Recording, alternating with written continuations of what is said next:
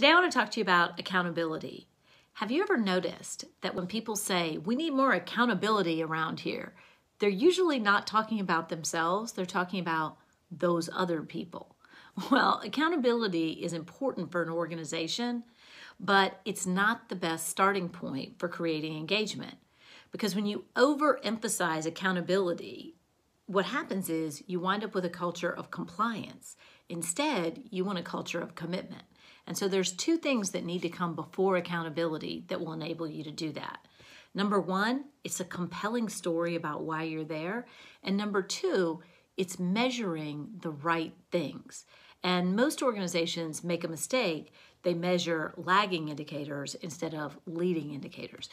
So I'll give you an example that everyone's probably familiar with. If you look at the educational system, the story that we have now is we need to hold these teachers accountable. And the metric that we use is test scores. So it's not a very exciting story, and test scores are actually a lagging indicator.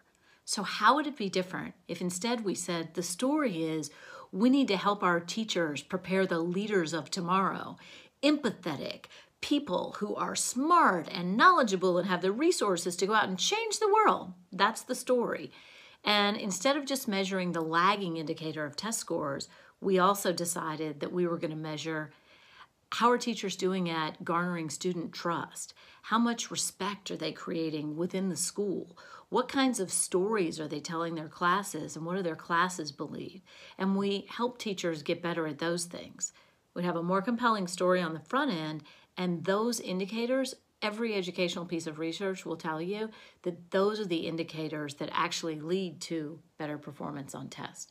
And so as you think about your own organization, ask yourself, what's the story we're telling, and what are the indicators that we're measuring? If we're just measuring revenue, profit and loss, or test scores, we're measuring the wrong thing. There's some leading indicators that are actually a little more important.